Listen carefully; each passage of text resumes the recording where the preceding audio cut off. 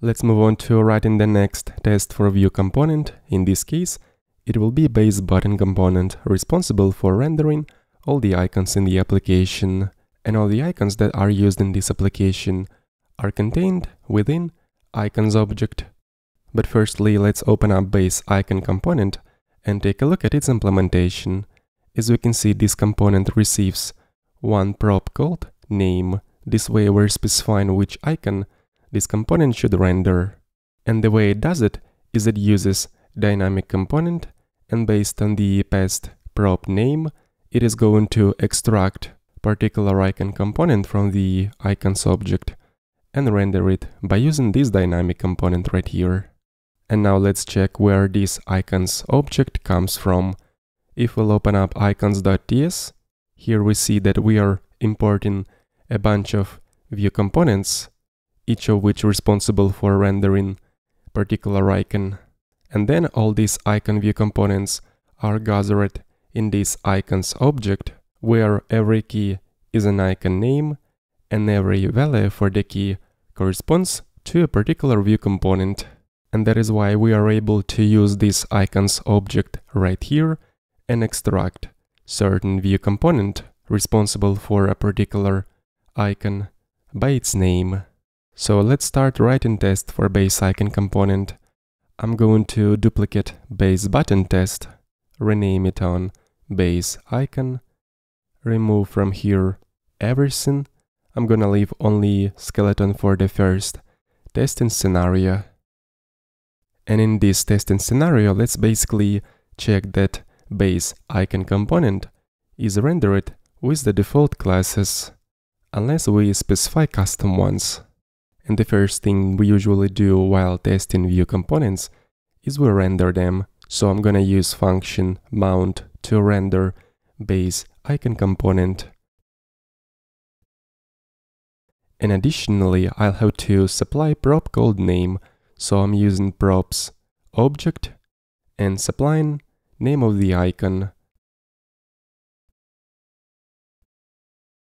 So I'm going to copy over any of these keys from the icons object. For example, icon with a name clock. And by the way, the icon name is also a custom type defined inside types.ts, which is a basic enumeration that contains all icon names available in this application.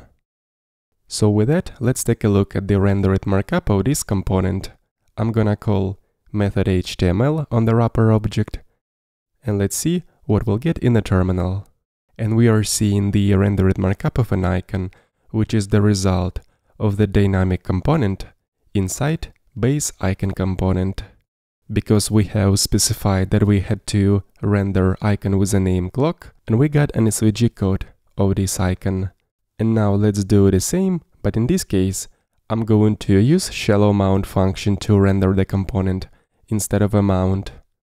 And let's check the difference. So in the example of this base icon component, we can see the difference between mount and shallow mount functions more clearly, because in the first case, while using mount function, we have received full markup of an SVG icon, but when using shallow mount function, instead of icon code, we have received component stub, because dynamic component in this case is a child component of base icon component, and while using shallow mount function, child components are not rendered. Instead, they are replaced with such stubs. But since in this case we are testing icon components in isolation, we don't have to render child components, so we can go with shallow mount function, because in here we only have to check that this default class h8 is present on the dynamic component. This way we're gonna make sure that we are always gonna get this default class unless we will specify custom class attribute. So let's write our first expectation. I'm gonna call method classes to get the list of classes of this component and check if this list of classes contains h8 class, which is the default one for the icon. I'm also going to print out the full list of classes of an icon in the terminal, and here we go. We have received the default class, and the test has passed. In the next testing scenario, I'm going to check that we can supply additional set of classes, so basically that we can override default class while using base icon component. So in this testing scenario, we're going to check this part of the implementation, which allows us to specify additional classes from outside while using this component. An example of using this component when supplying custom classes can be found inside the logo component. In here, base icon component is used with the custom class. So let's get back to our test. Copy over the code needed to render the component from the previous test. But in this case, additionally, I'll have to supply class attribute. And the way we supply attributes for Vue components is by using authors key. Here we also use an object notation where keys are attribute names. In this case, we're specifying only one attribute called class, with a set of arbitrary classes that we are going to check that they have been assigned to the icon.